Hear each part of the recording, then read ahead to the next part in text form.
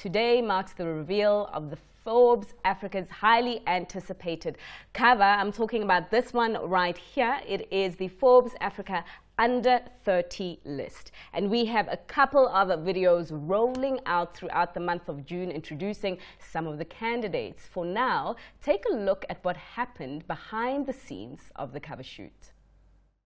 I didn't expect it to come this soon. I was numb as it processed. It was a moment for me which was surreal because it's something that I've always aspired for.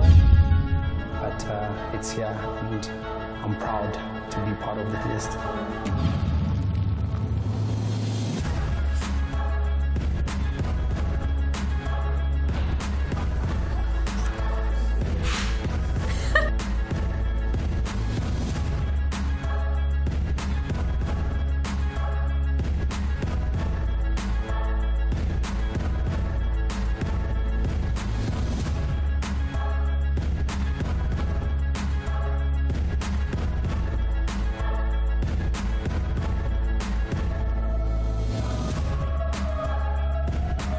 I've always wanted to be in the Forbes Under 30 list.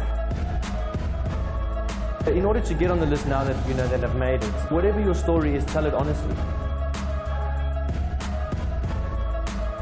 Entrepreneurship is my calling.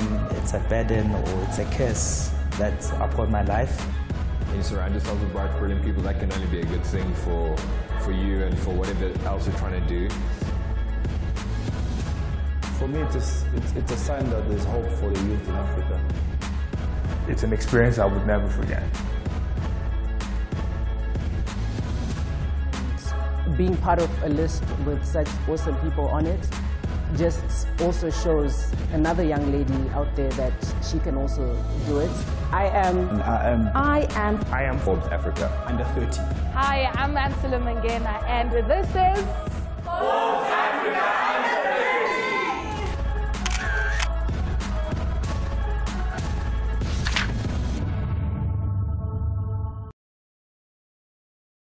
Beautiful. Well, let's talk about that magazine right now with the team that helped put it together. Journalists Ancillar Mangena. We've got Lucy Nkosi, who is a graphic designer, and of course, Tlabi. Tlabi, I've actually never pronounced your last name, and I don't want to do it misjustice on air. Tlabi Mang. Monnakgotla. Tlabi Monnakgotla, the photographer that took this fantastic cover. How difficult was it to get or capture this moment?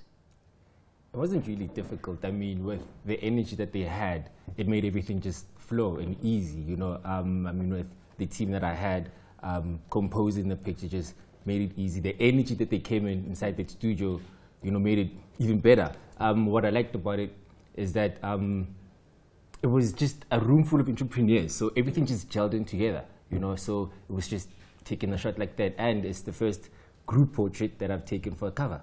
Beautiful. And it's the first, it's the pull-out cover. I mean, why are we doing this? What's so significant about this in Forbes' history?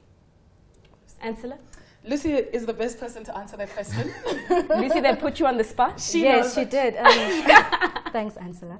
I think it's a very important cover because we wanted to show as many entrepreneurs as we could, and we wanted to have some people from each category, and this was the best way to do it, and it was the best way to make sure that everything looks good, and we show the young entrepreneurs, we show their spirit, we show the importance of having such wonderful people on the cover, and yeah, we want to inspire other people to want to be on the Forbes Africa Under 30 list as well. Sure. I mean, Ancillar, you've been working with this for some time now, and I actually see that some of the people on this cover were some of the people in that insert that we just watched. Talk to me about these fantastic individuals that make me feel like I'm not working hard enough in life because I'm over 30 and I never once came on this. Let me tell you, this is the best cover story I think I've ever written in my career as a journalist.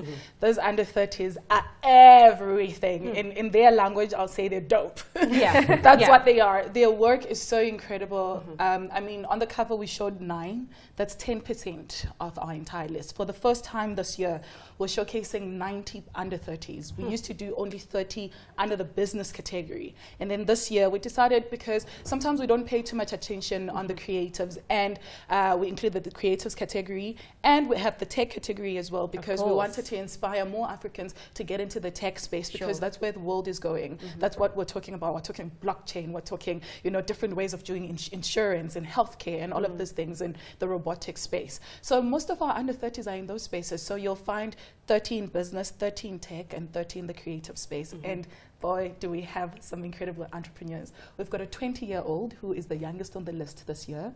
Incredible young man. One of the youngest people you saw on that short clip that you played now is 23 years old. In a tech space, you know, he's making 45 million rands. That's very impressive for a 23-year-old. Like, I don't know what I was doing when I was 23. Somewhere at UJ. You and me both. Doing whatever. And, you know, there are stories. What we always look for on those under 30s is somebody with a story. It's not people who only risk their own money, but you have to have a story. We need to understand how your struggle made you who you are. We need to understand how your opportunities made you a better person. One of my most favorite stories is Ancillar Mangena. He's from Tanzania. He is an orphan. Literally, he grew up on the street. And he went from one foster home to another. Nobody really cared much about him. And now he runs a multi-million-dollar business in Tanzania. Those are the kind of stories that we're looking for. Those are the kind of people that represent what Africa is all about. And we've got creatives. We've got people like Tusombedu, people like Anati, Nomza Mombata, all those creatives in this space that are shining, that are representing us internationally, that are putting, you know, the African map on the world map and making sure that people are talking about what we're doing. Everybody must get this cover. If there's any Forbes cover you're going to want to read, it's this one. And it's not because she wrote the story. Not at all. We'll just say not at all.